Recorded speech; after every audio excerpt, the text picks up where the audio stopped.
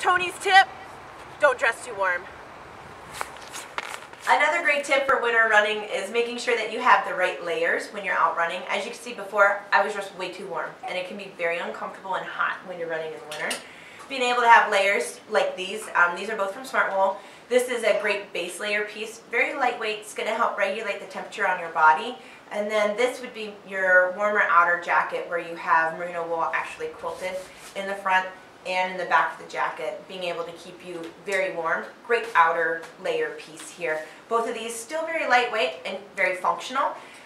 Also too, keep in mind when you're running, we tend to not think too much about hydration because we're not thirsty, it's not hot. Well, you still need to hydrate when you're out on your run throughout the winter. So keep that in mind and avoid dehydration when you're out running.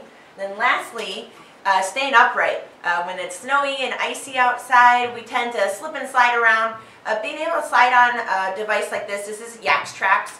We sell this here at the store. You can put this over your current running shoe, and it has little spikes on the bottom, and then this great spring system.